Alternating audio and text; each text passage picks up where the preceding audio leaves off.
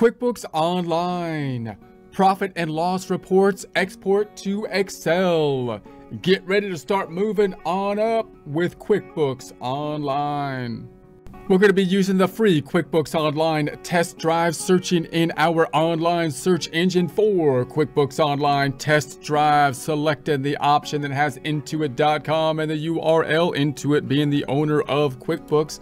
Support accounting instruction by clicking the link below, giving you a free month membership to all of the content on our website, broken out by category, further broken out by course. Each course then organized in a logical, reasonable fashion, making it much more easy to find what you need than can be done on a YouTube page. We also include added resources such as Excel practice problems, PDF files, and more, like QuickBooks backup files when applicable. So once again, click the link below for a free month membership to our website and all the content on it.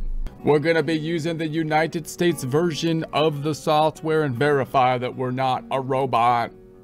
Zooming in a bit by holding down Control up on the scroll wheel, currently at 125% on the zoom in, noting in the cog drop down that we're in the accountant view as opposed to the business view, and we'll try to toggle back and forth between the two views so you can get a look at where things are located in each of them. Right click on the tab up top as we do every time so we can duplicate it and put reports into the duplicated tab. Right click on the duplicated tab to duplicate again. Yes, a double duplicate. Back to the tab to the middle. Reports on the left. Opening up the standard balance sheet we do every time as that's thinking, even though it's done thinking. We're going to go to the tab to the right. Open up the reports again, this time the PL, profit, loss, income statement, and scroll up. Close up the hamburger, otherwise known as the ham boogie, and change the range from 010122 tab 123122 tab. Run it to refresh it. Back to the middle tab. Close the boogie and scroll up, and those rangings, they are a changing from 010122 tab 123122 tab. Run it, and then back to the tab to the right. That's the setup process we do every time. We've been talking about the variance on the income statement and how we can provide those variants in a package to our clients, possibly at the end of the month or the end of the year. So last time we talked about saving our reports, customizing them, saving them so that we can get to each of them as easily as possible and efficiently create the bundle that we would like to put together possibly at the end of the month, quarter, year. Once we have that set up, we can email them to a client one by one, but that's not very professional typically if you have a lot of reports, which we may have if we now have a combination of balance sheet, income statement, and other reports together.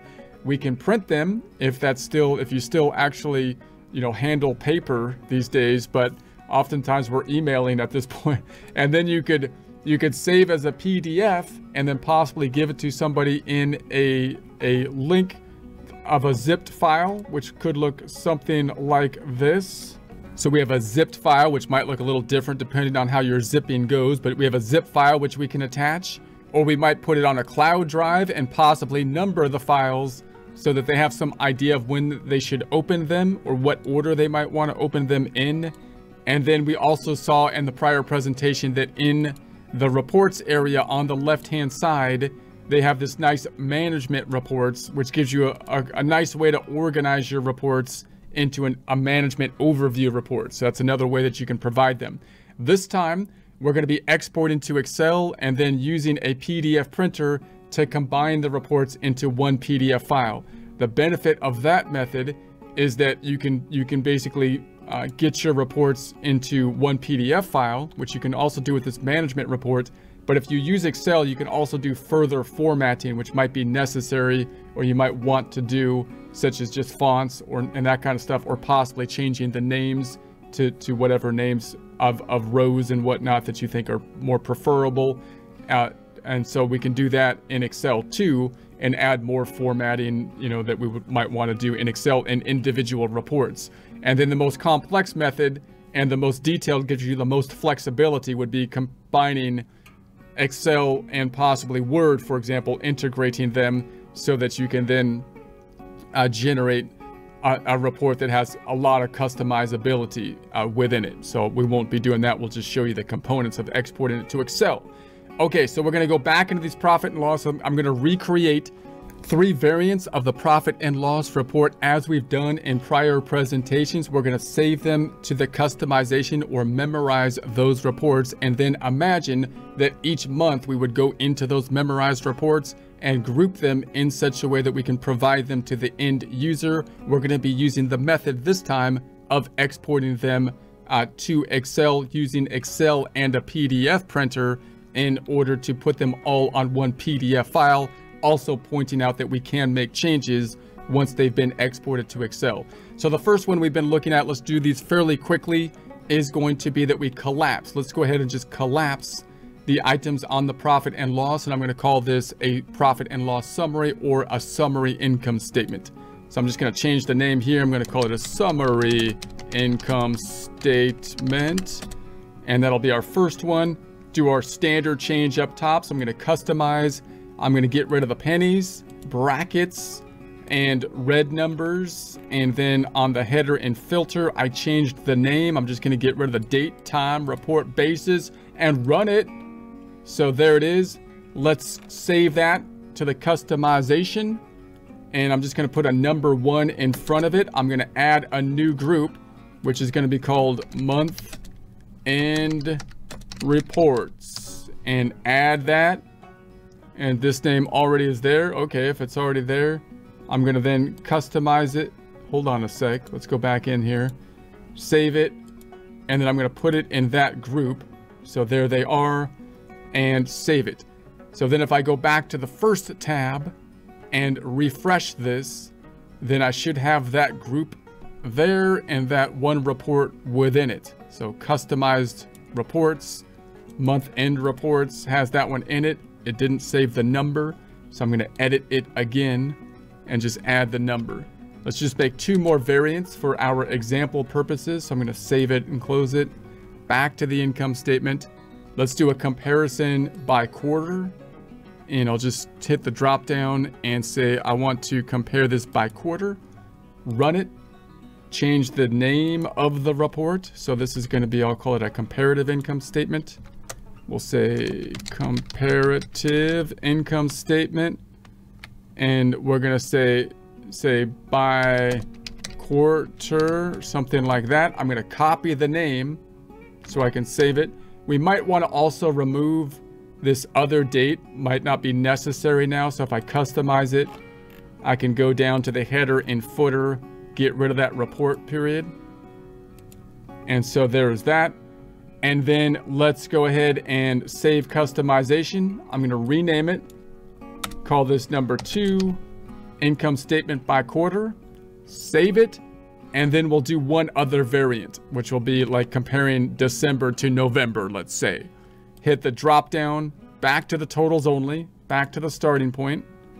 And then I'm going to say this is for the month of December, 12/01/22 to 12/31/22. And then say I want to compare that to the prior period, change in dollar and percent change, and run it.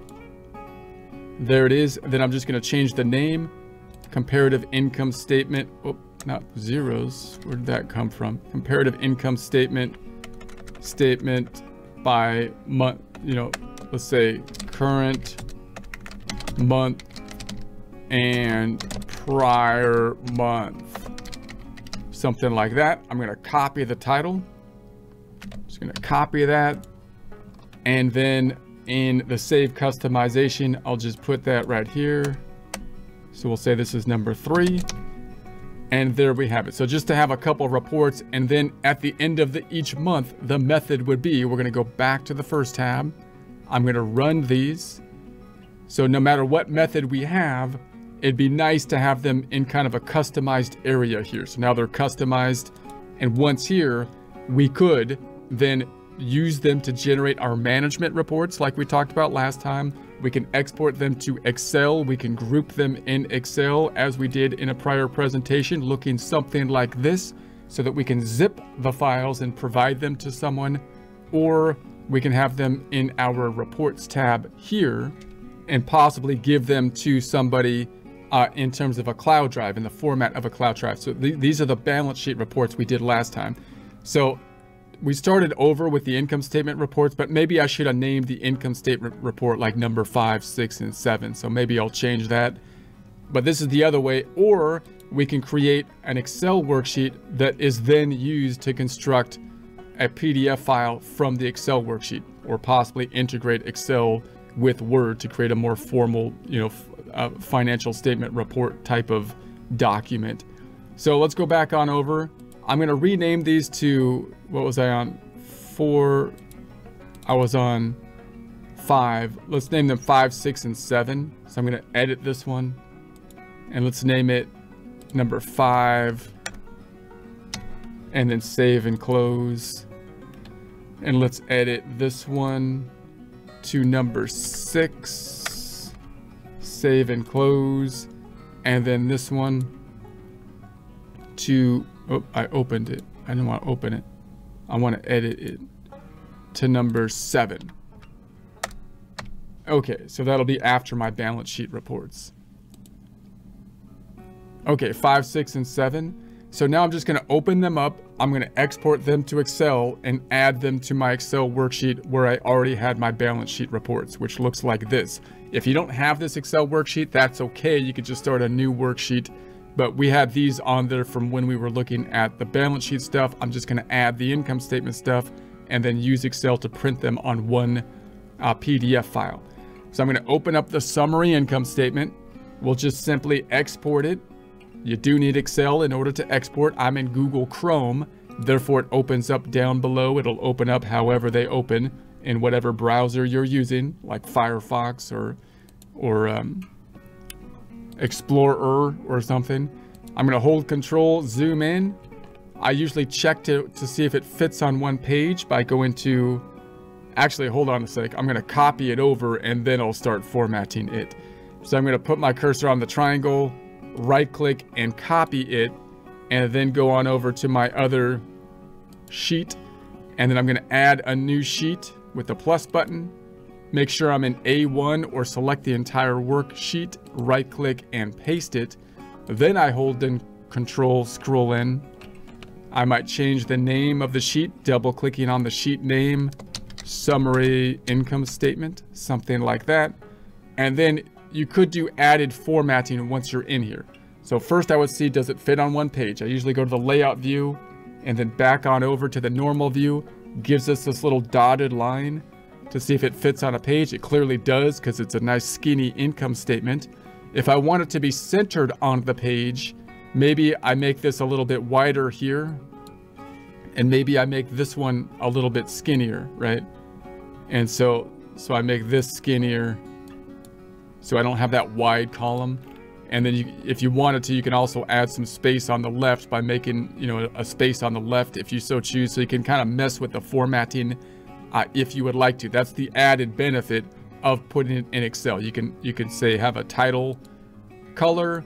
You can add things like a font that you can't really do within the QuickBooks Online. So you could change the font size or type, which can give you a little bit of that your own touch. You can add the borders, which is a pretty quick thing to do as well. So whatever formatting touches you would like to do, you can do a little bit more customization, although you want to be careful because too much customization will make it so you gotta recustomize everything every time you do it this way in Excel. So then if I go to the first tab, when I print this, I'm going to be using the Qt PDF printer, which is a free tool. I'm not advertising for them, but that's what I use. I think it's free. You could search for it in your browser to find it. And then I'm going to be printing the entire workbook instead of just one worksheet. And then notice the formatting is not all the same because I've just been giving some ideas. You would want it to be consistent, clearly. But you can see how we can print everything out to one PDF using this method. You can also put in a title page in Excel if you wanted to, although you'd have to format it using Excel formatting. It's doable, might not be as easy as if you had a Word document, for example, or you could try to integrate Excel and Word if you wanted to do that method. closing this back out, we're then going to do it again. Let's do it 2 more times to put the added other 2 reports. I'm going to go back and open up report number 6. And if it was the end of the month, I could just open it up. I can export it to Excel, open it up in Excel, and then allow the editing. And so enable editing, select the entire worksheet, right click and copy. And then I'm going to go back to where I want to put it, add another sheet, put it in A1, right click, paste, and then hold down Control, scrolling up a bit. I'm going to change the name, double clicking on the name, comparative income statement quarter, something like that. I'll see if it fits on a page, go into the layout view and back over. Looks like it does, perfect, just barely. I can add the touches that I want. Possibly a header being black and white, possibly changing the font, possibly making these black and white or some other header format. And we could change, you know, the color of the name maybe, or the font of the business title and that kind of stuff. I can add my brackets. These are things that can be done fairly easily and without too much added effort. And there's that one. Let's save it. Let's do the last one, going back on over, back. And then I'll do number 7, open it up, drop down, export to Excel, open up the Excel document, and it's taking a little time. I'll enable the editing. I'm going to put my cursor on the triangle, copy the whole thing, go back on over to the original, add another, put my cursor in A1, right click, paste, and then change the name, double clicking on the tab. I'll say comparative income statement month or something. Holding down Control, scrolling up. I'm going to see if it fits on one page by going to the layout view, back over. It doesn't, because there's a dotted line, so it's a little off.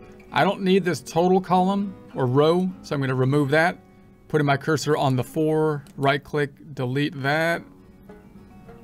And then I think I can just squeeze these together a bit and it should work. So I'm going to go from B to E and combine them together. And it looks like the title is the thing that's getting a little bit tight here. I'm going to try to make it wide enough so it fits on one page nicely without another space over here. And then you could do something to the title. You can make it black and white. You can make this black and white maybe. You can add the borders if you want to do that. Add in the borders. You can also, you know, get fancy with the underlines. So maybe the net income you would like underlined using like this little double underline thing. So you can add the underlines that way instead of having the format of the cell with an underline. And you could go through and add those, you know, change those if you want. So for example, like right here, see how this underline is a format of the cell, a bottom border. You could go through here and say, okay, I'm going to change these underlines to being, in essence, an underline this way, an underline this way, an underline this way, an underline like this, wherever those underlines are, to this format, and then an underline like this, like this, like this, and then this one bottom line double underline. And then when you add the borders, those underlines should still stand out. So I'm going to then go into here and say, now I'm going to put all borders. So now you get the borders on it and you still have those underlines, you know, in effect. So that's another method that you could try out. So oftentimes you might you know, make these smaller so that you don't have that added long space there. And then I was making the other one bigger. I can make these smaller and then make this large enough so that it fits on a page. So that might be another, you know, kind of method that you can use. You can also add a space to the left. And, you know, again, you can do whatever formatting you would think appropriate, but you want to be able to customize the formatting. All right. So let's go ahead and print it out now. I'm going to go to the file. Let's say we're going to print it. And so here's what it looks like. It's all a mess of different stuff because I've just been given some ideas, but there it is.